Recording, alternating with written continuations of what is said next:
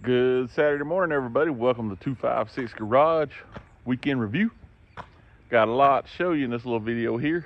We'll just kind of, I don't know, we'll start inside. Don't know if there's much in there. A lot of it's out here, but we'll walk in there, kind of show you what we got going on, and then go outside.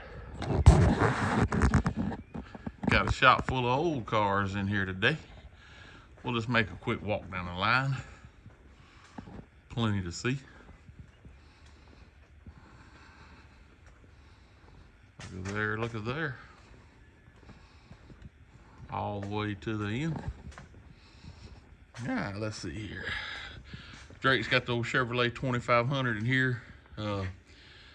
Painting just about every panel on it, I think. Right there's the door. Right there's the door. Blocked and primed that side. Got that side in prime. Got the little PT Cruiser here, I think, having a little bit of mechanical troubles. Alan's been working on. As you can see how we got this whole side in prime. I think this side has been primed, blocked, and primed again. Got the hood pretty much knocked out on the old Ford there. Remember, we had to take two hoods and make one. You can kind of see where we welded in that seam right there, so we'll end up doing the filler work on it and the front patch panel there, getting it ready. Like I said, I can't remember exactly what all we done to the little Chevrolet truck. I know we put door pins and bushings in it. Like I said, that's got everything packed in the shop here. Let's walk outside. We got one real good special surprise for you. If you've been watching the Saturday morning reviews and videos, you've seen this truck around for a while.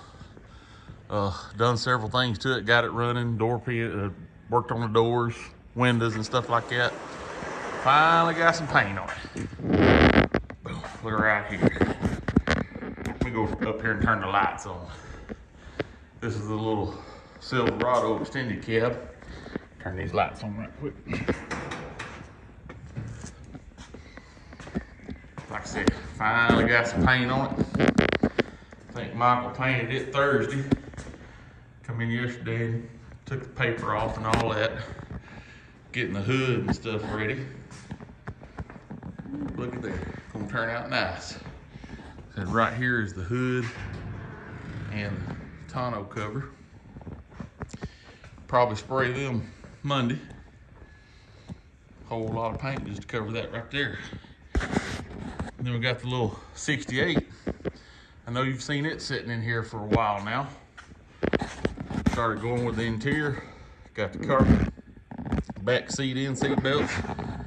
Got the dash, glove box, all that in. So finally got it coming together. Hopefully we can get started on the motor and transmission soon. That baby will be a driver. Got a couple over here. Bumper cover. Then a little F450. It just comes with a box load of, a bed load of parts. That's the way you like them. That way you ain't got to go hunting parts. But you can kind of see what's going on there. Tailgate's pretty much beat up. Looks like we got a tailgate. Probably a couple bed sides and them boxes. Be on that next week. And the little all-wheel drive Rogue there.